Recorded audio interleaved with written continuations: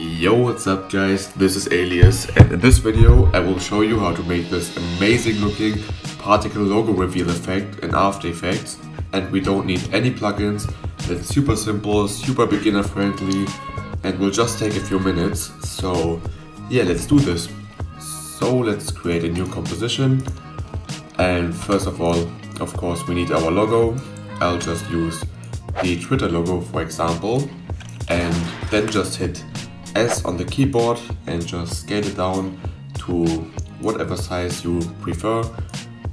I'll just do something like this.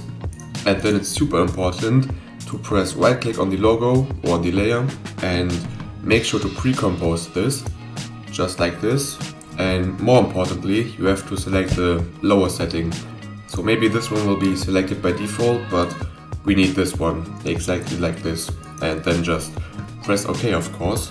And now we can add the most important and only effect for this tutorial, which is the CC Scatterize effect under simulation, and just apply it on this one.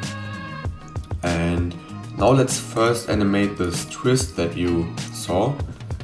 So let's just go to somewhere where you want the animation to be finished, so the logo to be fully revealed, like something like 2 seconds maybe, and press the keyframe at right twist, and then just go to the beginning and just twist it a bit. I'll just like to use something like 1 and 90 degrees, like this.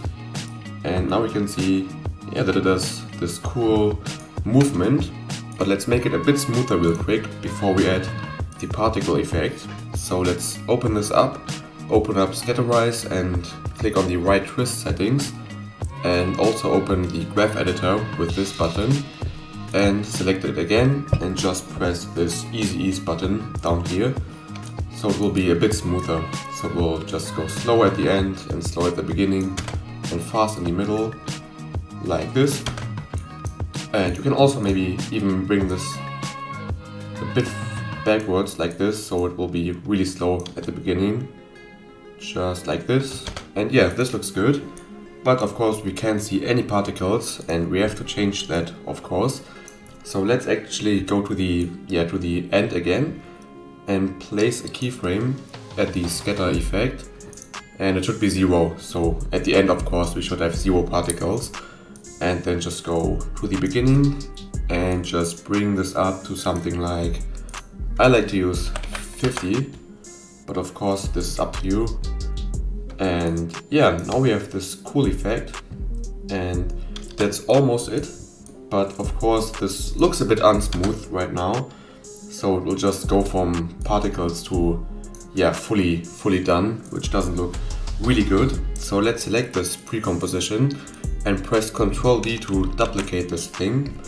And on this composition, let's remove the scatter. So just remove the keyframe and put it to 0, just like this. So we have a layer with just the logo without any particles basically.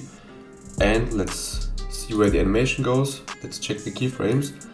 And okay, let's press T on the keyboard to reveal the opacity effect settings and make sure it is 100 at the end, and then go, so it will be fully at the end, and then just go forward a bit, or backwards actually, and change it to 0.